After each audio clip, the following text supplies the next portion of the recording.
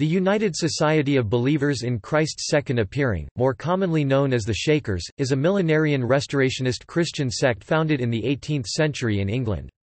They were initially known as shaking Quakers because of their ecstatic behavior during worship services. As early as 1747, women assumed leadership roles within the sect, notably Jane Wardley, Mother Ann Lee, and Mother Lucy Wright. Shakers settled in colonial America, with initial settlements in New Lebanon, New York called Mount Lebanon after 1861. They practice a celibate and communal lifestyle, pacifism, and their model of equality of the sexes, which they institutionalized in their society in the 1780s. They are also known for their simple living, architecture, and furniture. During the mid-19th century, an era of manifestations resulted in a period of dances, gift drawings, and gift songs inspired by spiritual revelations. At its peak in the mid-19th century, there were 6,000 Shaker believers. By 1920, there were only 12 Shaker communities remaining in the United States. At the present time, there is only one active Shaker village, Sabbath-day Lake Shaker Village, which is located in Maine. Their celibacy combined with external and internal societal changes resulted in the thinning of the Shaker community, and consequently many of the other Shaker settlements are now village museums.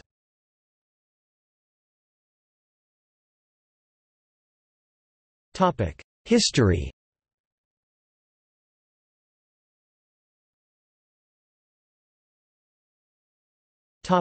Origins. The Shakers were one of a few religious groups formed in 18th century in the northwest of England, originating out of the Wardley Society. James and Jane Wardley and others broke off from the Quakers in 1747 at a time when the Quakers were weaning themselves away from frenetic spiritual expression. The Wardleys formed the Wardley Society, which was also known as the Shaking Quakers. Future leader Ann Lee and her parents were early members of the sect. This group of charismatic Christians became the United Society of Believers in Christ's Second Appearing (USBCSA), or the Shakers. Their belief was based upon spiritualism and included the notion that they received messages from the Spirit of God which were expressed during religious revivals. They also experienced what they interpreted as messages from God during silent meditations and became known as shaking Quakers because of the ecstatic nature of their worship services. They believed in the renunciation of sinful acts and that the end of the world was near. Meetings were first held in Bolton, where the articulate preacher, Jane Wardley, urged her followers to repent. For the kingdom of God is at hand. The new heaven and new earth prophesied of old is about to come. The marriage of the Lamb, the first resurrection, the new Jerusalem descended from above, these are even now at the door. And when Christ appears again, and the true church rises in full and transcendent glory, then all anti-Christian denominations—the priests, the church, the pope—will be swept away. Other meetings were then held in Manchester, Marytown, also spelled Mayortown, Chester and other places near Manchester. As their numbers grew, members began to be persecuted, mobbed, and stoned. Lee was imprisoned in Manchester. The members looked to women for leadership, believing that the second coming of Christ would be through a woman. In 1770, Ann Lee was revealed in Manifestation of Divine Light to be the second coming of Christ and was called Mother Ann.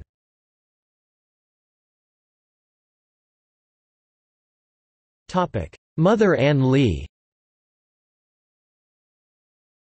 Ann Lee joined the Shakers by 1758, then became the leader of the small community. Mother Ann, as her followers later called her, claimed numerous revelations regarding the fall of Adam and Eve and its relationship to sexual intercourse. A powerful preacher, she called her followers to confess their sins, give up all their worldly goods, and take up the cross of celibacy and forsake marriage, as part of the renunciation of all lustful gratifications. She said, I saw in vision the Lord Jesus in his kingdom and glory. He revealed to me the depth of man's loss, what it was, and the way of redemption therefrom. Then I was able to bear an open testimony against the sin that is the root of all evil, and I felt the power of God flow into my soul like a fountain of living water. From that day I have been able to take up a full cross against all the doleful works of the flesh. Having supposedly received a revelation, on May 19, 1774, Ann Lee and 8 of her followers sailed from Liverpool for colonial America. Anne and her husband Abraham Stanley, brother William Lee, niece Nancy Lee, James Whittaker, father and son John Hocknell and Richard Hocknell, James Shepherd and Mary Partington traveled to colonial America, and except for Abraham Stanley who remarried and settled in Watervliet, New York. Her vision of the Shakers in America was represented in a vision. I saw a large tree, every leaf of which shone with such brightness as made it appear like a burning torch, representing the Church of Christ, which will yet be established in this land." Unable to «swear» an oath of allegiance, as it was against their faith, the members were imprisoned for about 6 months. Since they were only imprisoned because of their faith, this raised sympathy of citizens and thus helped to spread their religious beliefs. Lee, revealed as the Second Coming of Christ, traveled throughout the eastern states, preaching her gospel views.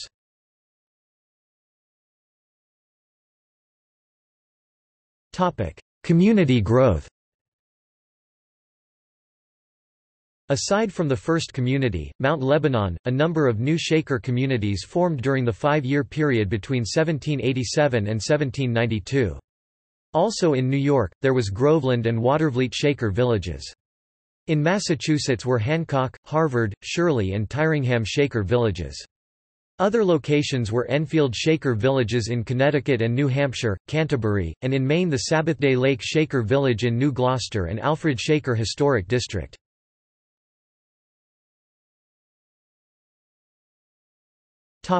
Joseph Meacham and communalism. After Anne Lee and James Whittaker died, Joseph Meacham (1742–1796) became the leader of the Shakers in 1787.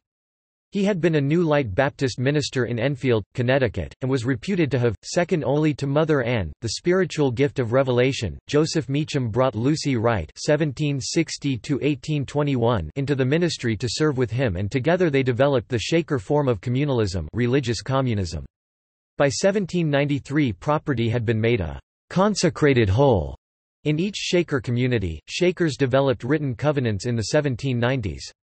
Those who signed the covenant had to confess their sins, consecrate their property and their labor to the society, and live as celibates. If they were married before joining the society, their marriages ended when they joined. A few less committed believers lived in noncommunal orders as Shaker sympathizers who preferred to remain with their families. The Shakers never forbade marriage for such individuals, but considered it less perfect than the celibate state.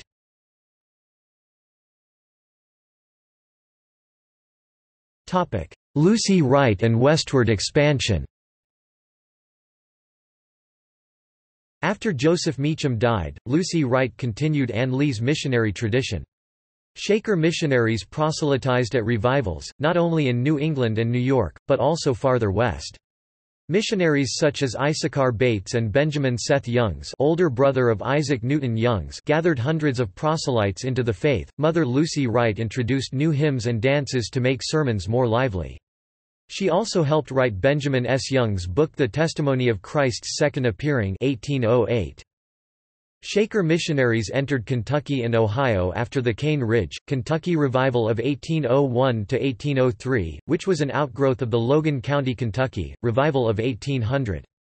From 1805 to 1807, they founded Shaker societies at Union Village, Ohio, South Union, Logan County, Kentucky, and Pleasant Hill, Kentucky in Mercer County, Kentucky. In 1824, the Whitewater Shaker settlement was established in southwestern Ohio. The westernmost Shaker community was located at West Union, called Busro because it was on Busseron Creek on the Wabash River a few miles north of Vincennes in Knox County, Indiana.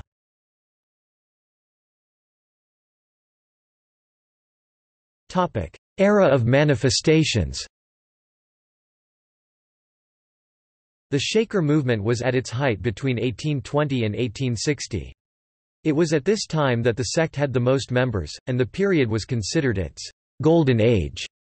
It had expanded from New England to the Midwestern states of Indiana, Kentucky and Ohio. It was during this period that it became known for its furniture design and craftsmanship. In the late 1830s a spiritual revivalism, the era of manifestations, was born. It was also known as the period of Mother's work.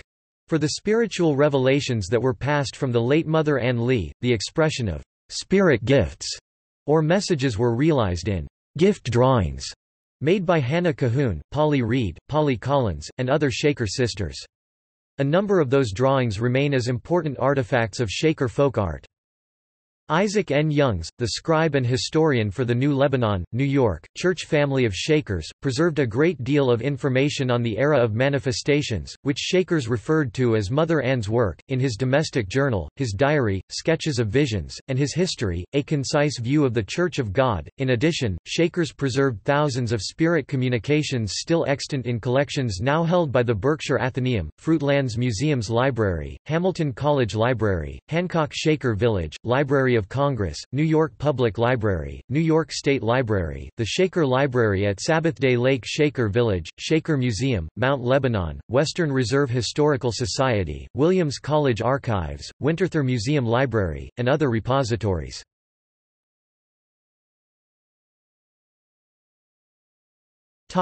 American Civil War period. As pacifists, the Shakers did not believe that it was acceptable to kill or harm others, even in time of war. As a result, the Civil War brought with it a strange time for the Shaker communities in America. Both Union and Confederate soldiers found their way to the Shaker communities. Shakers tended to sympathize with the Union, but they did feed and care for both Union and Confederate soldiers.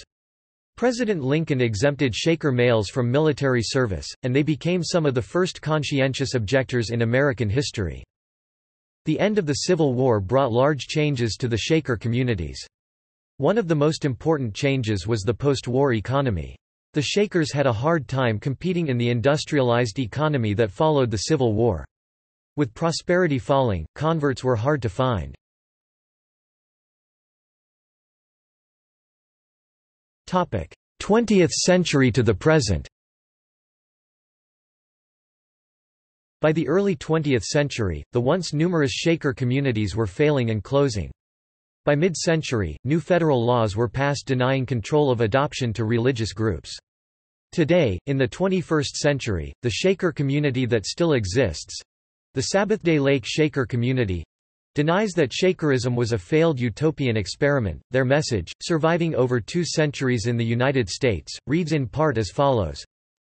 Shakerism is not, as many would claim, an anachronism, nor can it be dismissed as the final sad flowering of 19th-century liberal utopian fervor. Shakerism has a message for this present age, a message as valid today as when it was first expressed. It teaches above all else that God is love and that our most solemn duty is to show forth that God who is love in the world. In 1992, Canterbury Shaker Village closed, leaving only Sabbath-day Lake open. On January 2, 2017, Sister Frances Carr died aged 89 at the Sabbath-day community, leaving only 2 remaining Shakers, Brother Arnold Hadd, age 58, and Sister June Carpenter, 77.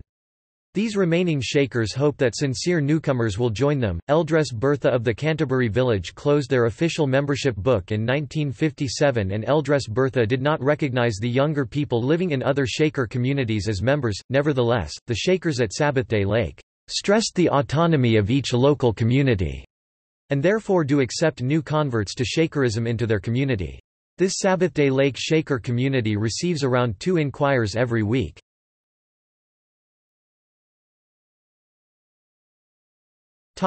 Leadership. The following is a list of the 4 Shaker leaders from 1772 until 1821. After 1821, there was no one single leader, but rather a small nucleus of elders exercising control. Mother Ann Lee (1772–1784), Father James Whitaker (1784–1787), Father Joseph Meacham (1787–1796), Mother Lucy Wright (1796–1821), Elder Ebenezer Bishop, Elder Rufus Bishop, Eldress Ruth Landon, Eldress Asenath Clark (1821, 1821, late 1800s). No single leader. Elder Giles Avery (-1890, 1890 to 1947. No single leader. Eldress Frances Hall (1947–1957), Eldress Emma King (1957), Eldress Gertrude Soule and Eldress Bertha Lindsay, early 1990s, Elder Arthur Hadd and Eldress June Carpenter. Present. Topic: Theology.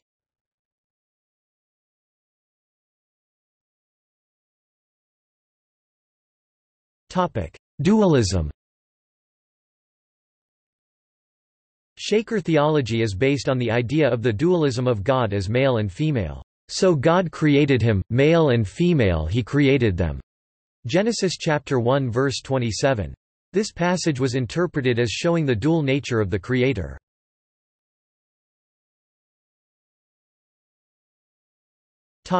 First and Second Coming.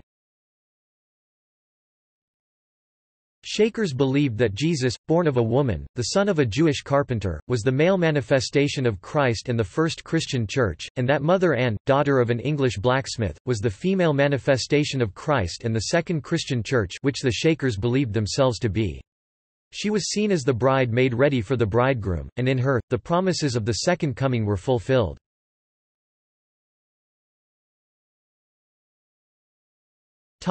Ethics. Adam's sin was understood to be sex, which was considered to be an act of impurity.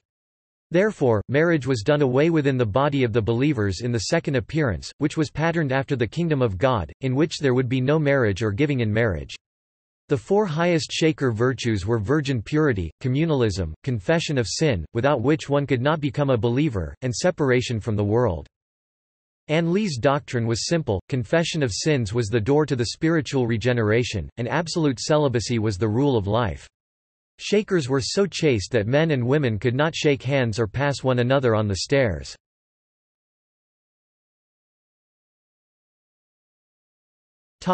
Celibacy and children.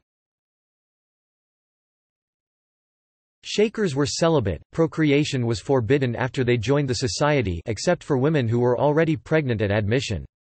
Children were added to their communities through indenture, adoption, or conversion. Occasionally a foundling was anonymously left on a Shaker doorstep.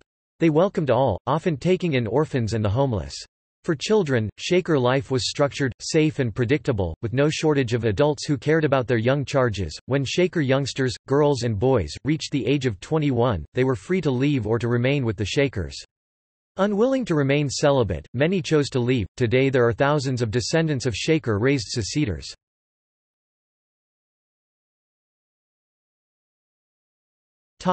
Gender roles. Shaker religion valued women and men equally in religious leadership. The church was hierarchical, and at each level women and men shared authority.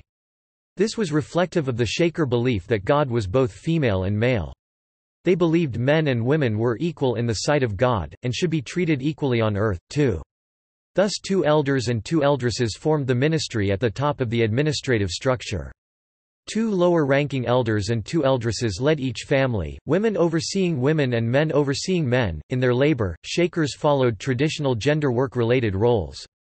Their homes were segregated by sex, as were women and men's work areas. Women worked indoors spinning, weaving, cooking, sewing, cleaning, washing, and making or packaging goods for sale.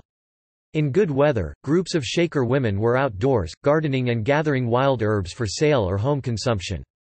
Men worked in the fields doing farm work and in their shops at crafts and trades. This allowed the continuation of church leadership when there was a shortage of men.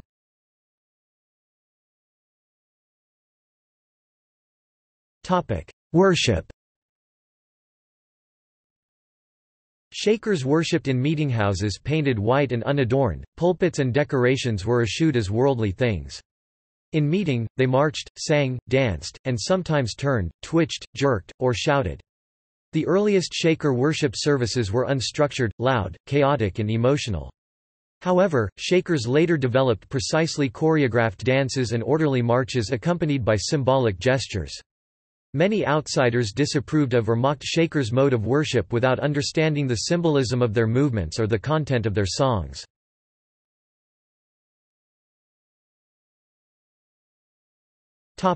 Shaker communities. The Shakers built more than 20 Shaker communities in the United States. Women and men shared leadership of the Shaker communities. Women preached and received revelations as the Spirit fell upon them. Thriving on the religious enthusiasm of the First and Second Great Awakenings, the Shakers declared their messianic, communitarian message with significant response.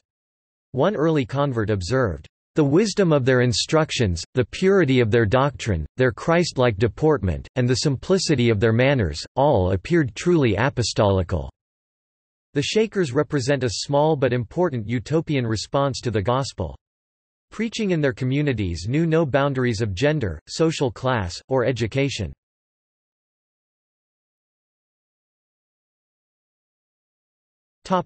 Economics. The communality of the believers was an economic success, and their cleanliness, honesty and frugality received the highest praise. All Shaker villages ran farms, using the latest scientific methods in agriculture. They raised most of their own food, so farming, and preserving the produce required to feed them through the winter, had to be priorities. Their livestock were fat and healthy, and their barns were commended for convenience and efficiency. When not doing farm work, Shaker brethren pursued a variety of trades and handcrafts, many documented by Isaac N. Youngs. When not doing housework, Shaker sisters did likewise, spinning, weaving, sewing, and making sale goods. Shakers ran a variety of businesses to support their communities. Many Shaker villages had their own tanneries, sold baskets, brushes, bonnets, brooms, fancy goods, and homespun fabric that was known for high quality, but were more famous for their medicinal herbs, garden seeds of the Shaker Seed Company, apple sauce, and knitted garments. Canterbury. The Shaker goal in their labor was perfection. Anne Lee's followers preserved her admonitions about work. "Good spirits will not live where there is dirt. Do your work as though you had 1,000 years to live and as if you were to die tomorrow. Put your hands to work, and your heart to God." Mother Anne also cautioned them against getting into debt. Shaker craftsmen were known for a style of Shaker furniture that was plain in style, durable, and functional. Shaker chairs were usually mass-produced because a great number of them were needed to seat all the Shakers in a community. Around the time of the American Civil War, the Shakers at Mount Lebanon, New York, increased their production and marketing of Shaker chairs. They were so successful that several furniture companies produced their own versions of Shaker chairs. Because of the quality of their craftsmanship, original Shaker furniture is costly. Shakers won respect and admiration for their productive farms and orderly communities. Their industry brought about many inventions like Babbitt metal, the rotary harrow, the circular saw, the clothespin, the Shaker peg, the flat broom, the wheel-driven washing machine, a machine for setting teeth in textile cards, a threshing machine, metal pens, a new type of fire engine, a machine for matching boards, numerous innovations in waterworks, planing machinery, a hernia truss, silk reeling machinery, small looms for weaving palm leaf, machines for processing broom corn, ball and socket tilters for chair legs, and a number of other useful inventions. Shakers were the first large producers of medicinal herbs in the United States, and pioneers in the sale of seeds in paper packets. Brethren grew the crops, but sisters picked, sorted, and packaged their products for sale, so those industries were built on a foundation of women's labor in the Shaker partnership between the sexes. The Shakers believed in the value of hard work and kept comfortably busy. Mother Anne said, "Labor to make the way of God your own, let it be your inheritance, your treasure, your occupation, your daily calling."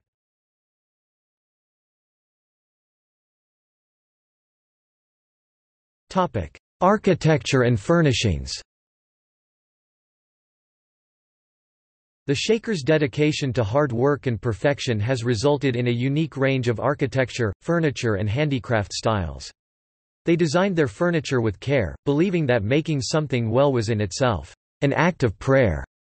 Before the late 19th century, they rarely fashioned items with elaborate details or extra decoration, but only made things for their intended uses. The ladder back chair was a popular piece of furniture. Shaker craftsmen made most things out of pine or other inexpensive woods, and hence their furniture was light in color and weight. Early 19th-century Shaker interiors are characterized by an austerity and simplicity. For example, they had a peg rail, a continuous wooden device like a pelmet with hooks running all along it near the lintel level. They used the pegs to hang up clothes, hats, and very light furniture pieces such as chairs when not in use. The simple architecture of their homes, meeting houses, and barns has had a lasting influence on American architecture and design. There is a collection of furniture and utensils at Hancock Shaker Village outside of Pittsfield, Massachusetts that is famous for its elegance and practicality. At the end of the 19th century, however, Shakers adopted some aspects of Victorian decor, such as ornate carved furniture, patterned linoleum, and cabbage rose wallpaper. Examples are on display in the Hancock Shaker Village Trustee's Office, a formerly spare, plain building, improved, with ornate additions such as fish-scale siding, bay windows, porches, and a tower.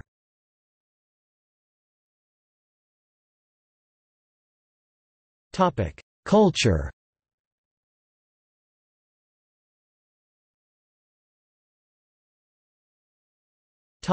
Artifacts.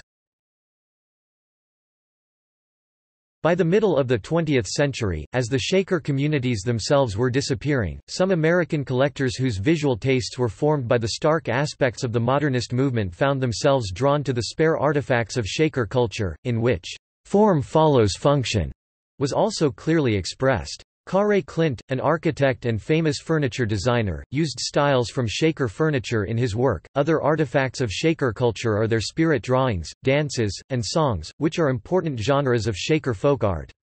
Doris Humphrey, an innovator in technique, choreography, and theory of dance movement, made a full theatrical art with her dance entitled Dance of the Chosen, which depicted Shaker religious fervor.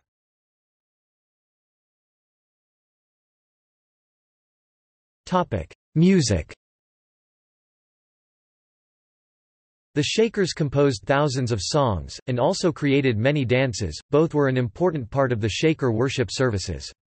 In Shaker society, a spiritual gift could also be a musical revelation, and they considered it important to record musical inspirations as they occurred. Scribes, many of whom had no formal musical training, used a form of music notation called the letteral system. This method used letters of the alphabet, often not positioned on a staff, along with a simple notation of conventional rhythmic values, and has a curious, and coincidental, similarity to some ancient Greek music notation. Many of the lyrics to Shaker tunes consist of syllables and words from unknown tongues, the musical equivalent of glossolalia. It has been surmised that many of them were imitated from the sounds of Native American languages, as well as from the songs of African slaves, especially in the southernmost of the Shaker communities, but in fact the melodic material is derived from European scales and modes. Most early Shaker music is monodic, that is to say, composed of a single melodic line with no harmonization. The tunes and scales recall the folk songs of the British Isles, but since the music was written down and carefully preserved, it is art. Music of a special kind rather than folklore. Many melodies are of extraordinary grace and beauty, and the Shaker song repertoire, though still relatively little known, is an important part of the American cultural heritage and of world religious music in general. Shakers' earliest hymns were shared by word of mouth and letters circulated among their villages. Many believers wrote out the lyrics in their own manuscript hymnals.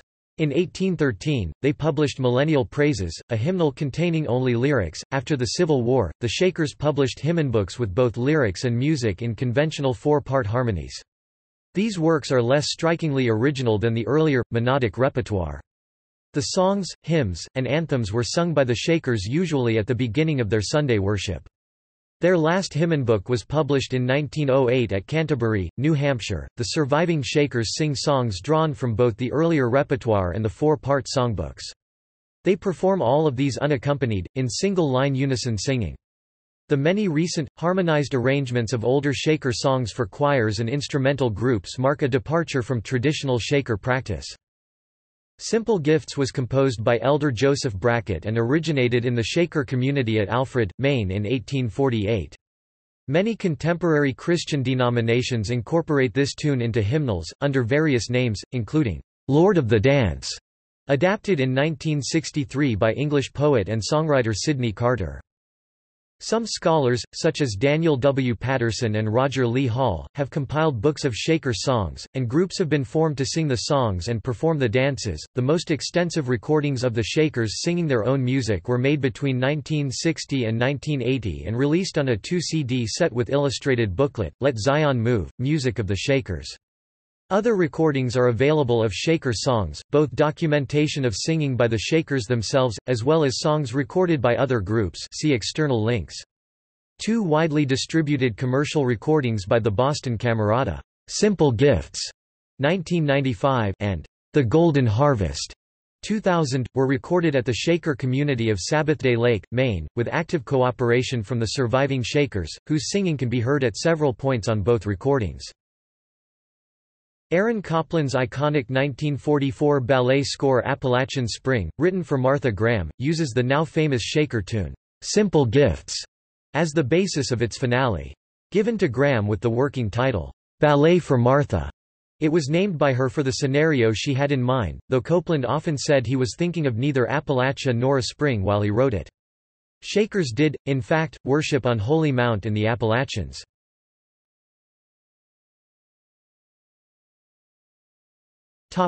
Works inspired by Shaker culture. For a Shaker seminar held in Massachusetts in 1981, composer Roger Lee Hall wrote a pageant of original Shaker poetry and music titled, "The Humble Heart", featuring singing and dancing by the New English Song and Dance Company. Shaker lifestyle and tradition is celebrated in Arlene Hutton's play As It Is in Heaven, which is a recreation of a decisive time in the history of the Shakers. The play is written by Arlene Hutton, the pen name of actor-director Beth Lynx. Born in Louisiana and raised in Florida, Lynx was inspired to write the play after visiting the Pleasant Hills Shaker Village in Harrodsburg, Kentucky, a restored community that the Shakers occupied for more than a century, before abandoning it in 1927 because of the inability of the sect to attract new converts. Novelist John Fowles wrote in 1985 A Maggot, a postmodern historical novel culminating in the birth of Anne Lee, and describing early Shakers in England.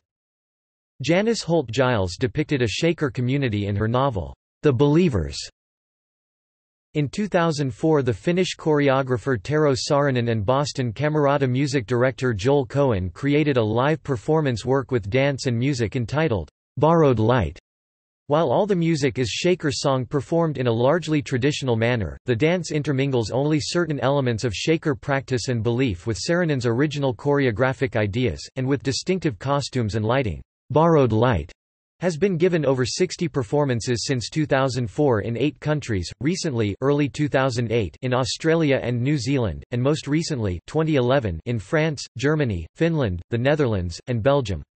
In addition to Doris Humphrey, Martha Graham and Tero Saarinen cited above, choreographers Twyla Tharp, Sweet Fields, 1996, and Martha Clark, Angel Reapers, 2011, also set movement to Shaker hymns.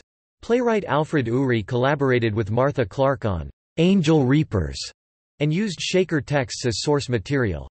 The music of Angel Reapers was successfully and uniquely arranged by music director Arthur Solari. In 2009, Toronto-based, American-born poet Damian Rogers released her first volume of poetry, Paper Radio. The lifestyle and philosophy of the Shakers and their matriarch Anne Lee are recurring themes in her work.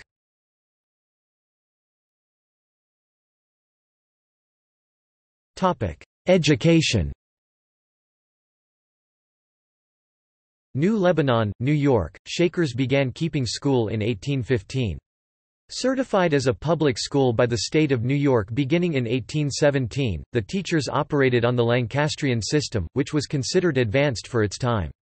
Boys attended class during the winter and the girls in the summer. The first Shaker schools taught reading, spelling, oration, arithmetic and manners, but later diversified their coursework to include music, algebra, astronomy, and agricultural chemistry. Non-Shaker parents respected the Shakers' schooling so much that they often took advantage of schools that the Shaker villages provided, sending their children there for an education. State inspectors and other outsiders visited the schools and made favorable comments on teachers and students.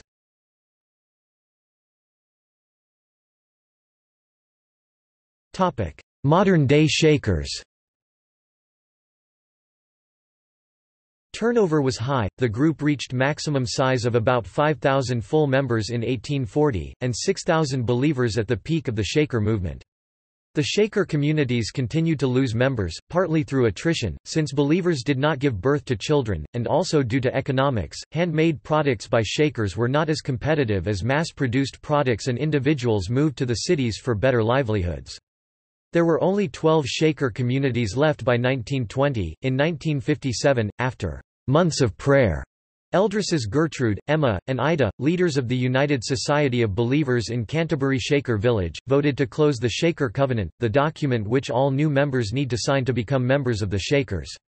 In 1988, speaking about the 3 men and women in their 20s and 30s who had become Shakers and were living in the Sabbath-day Lake Shaker Village, Eldress Bertha Lindsay of the other community, the Canterbury Shaker Village, disputed their membership in the society. To become a Shaker you have to sign a legal document taking the necessary vows, and that document, the official covenant, is locked up in our safe. Membership is closed forever. However, Shaker covenants lack a sunset clause, and today's Shakers of Sabbath-day Lake Shaker Village welcome sincere new converts to Shakerism into the society. If someone wants to become a Shaker, and the Shakers assent, the would-be member can move into the dwelling house. If the novices, as they are called, stay a week, they sign an Articles of Agreement, which protects the colony from being sued for lost wages. After a year, the Shakers will take a vote whether to allow the novice in, but it takes another 4 years to be granted full Shaker status in sharing in the colony's finances and administrative and worship decisions.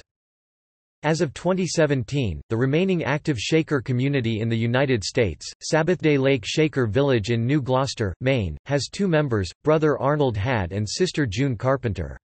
Sister Frances Carr died on January 2, 2017. Being open to individuals joining their community, the Shakers receive about 2 inquires a week.